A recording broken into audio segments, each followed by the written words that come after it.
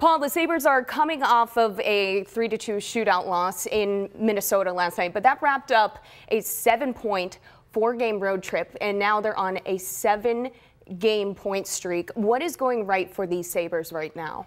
It's amazing that they just finished up 12 games in 22 days with 7 points in 8 games against tough teams. We're not talking about slacking teams here.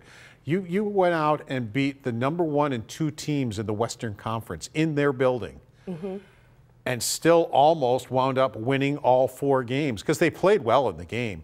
And what was amazing was they didn't wear down. I figured by the end of this stretch they would have worn down, and they didn't. They played really well against Minnesota. It was an even game, back and forth. They never tired, and it was a really good game, and they were all good games. I thought maybe in St. Louis they might be tiring a little, but it was really amazing to see what they were able to accomplish out there. Twitter was exploding a little bit over Ukko-Pekka Luukkonen in that shootout against the Wild. I mean, what do you say to that? I mean, it's one bad shootout. Well, he stopped Boldy 3 times point blank, you know, in the third period. He made 2 great saves in overtime. He makes the big save at the big time. All right, so he had a bad shootout. Nobody was madder than he was if you watched him walk down the hall afterwards. And he'll practice it. He's 23 years old. He'll figure it out. You know, breakaways right now, for the most part, aren't his thing. He gave one up to Connor at home, I remember, where he kind of sprawled and put himself out of the play. But overall, I mean, you can't criticize what this kid has come in and done. And they're playing a lot of games in a lot of days. Now that's finally easing back before the All-Star break right now. But they played a lot of hockey in a very short amount of time. Who really impressed you over this stretch? Well, you know, when Tage Thompson wasn't scoring goals, he still was getting points. He still was contributing, and that's something Don Granato has really talked to these guys about. Okay, you don't have the game you want. How are you going to contribute? There are other ways you can contribute. You're tired. Okay.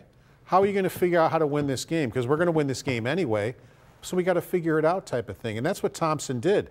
The puck wasn't going in the net, but he was getting assists. He was finding passing lanes to set up his line mates. So he still was contributing a lot. Now the puck's starting to go in for him again, which you knew it would. But those are the types of things that they're looking for when things aren't going well. Things aren't going well for Quinn and Peterka at times as far as scoring. All right, but they're still in the lineup. They're still playing because they're finding other ways to contribute to the team. Yeah, they're finding ways to get it done. Meanwhile, Tage Thompson is the only representative for the Sabres as of now for the All-Star game. So that's a pretty big snub for Rasmus Dahlin. What do you think of that? And just not having so few defensemen in the All-Star game in the NHL is just bonkers to me. And they wonder why people call it a garage league. Right. There are defensemen in the National Hockey League. It is a complete embarrassment that the Atlantic Division team does not have one defenseman. And in the division is the guy who many consider the second best defenseman in the league right now. And he's not going to play in the All-Star game?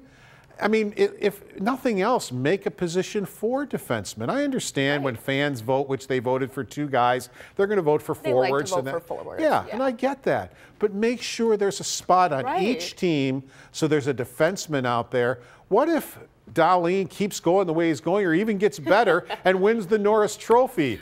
Congrats, NHL. The Norris Trophy winner's not in your All-Star game. It just makes no sense at all. It really doesn't look great, but he did say, you know, well, I can at least go somewhere warm or go on a vacation. Go on vacation, and I'm sure it's probably not to Alaska. So win-win for Dahlin no matter what. With this team moving forward, is there any kind of guy, you've talked so much before about how Kevin Adams is only going to trade for a certain type of player at a certain age.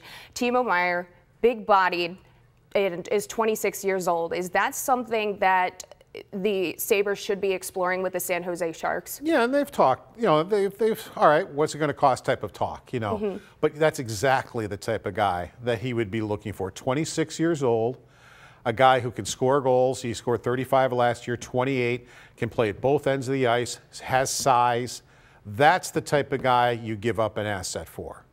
Not a guy who's Skinner's age, who maybe can help you this year make the playoffs, Meier can help you this year, and he can help you when you're going to be contending for the Stanley Cup down the road. He's still going to be around and still be effective type of guy. Now, yeah, it's going to cost you probably $8–9 million a year. Somebody asked me if the locker room would be upset about that. Not this locker room. They don't care. They want to win. It's different now. Yeah. So if you got to give up a guy like Jack Quinn, and I'm not down on Jack Quinn, that's actually a compliment to him. Right. That a team would be interested in. So you've got so many prospects right now. Or if you got to give up maybe one of your #1 picks that you picked last year, who many people think the Sabres really made out well there.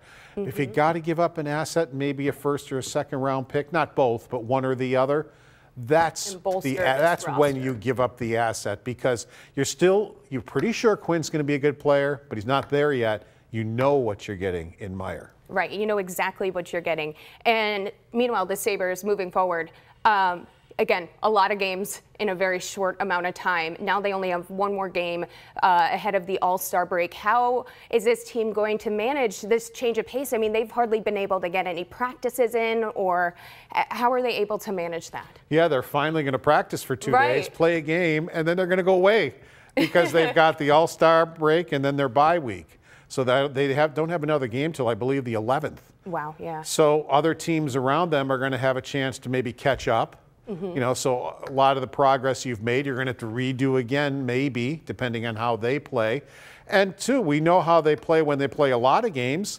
How are they going to be when they get back when they've hardly played at all? You know, so, and been on vacation and that type of thing. So that's a worry too, is, all right, how long will it take them to get their game back when they've been gone for so long? Right, but when you look at the standings, they are right in the thick of this playoff hunt. This is not something that we've talked about for quite a while in Buffalo with this hockey team. And do you think that they really can go the distance and, I mean, at least be playing competitive games in April and maybe make the postseason? Well, they're definitely a good team. They've shown us that. There's no question about that.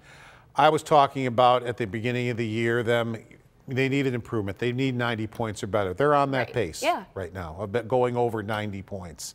Last year, it took 100 points to get in the playoffs. They're not on that pace yet, but that's high. It usually doesn't take 100 points to get in. So you can look at it that way, too. The Caps might be they're 7th place because they're even with the Penguins in games and they're done playing them. But the Caps, they still have games in hand, and they still play the Capitals 2 more times. Right. Yeah. So they might be looking more at the Capitals than the Penguins right now. That's definitely a possibility. And it's crazy that, you know, their over-under in points for the beginning of the season was 78.5. I think they're going to blow by that.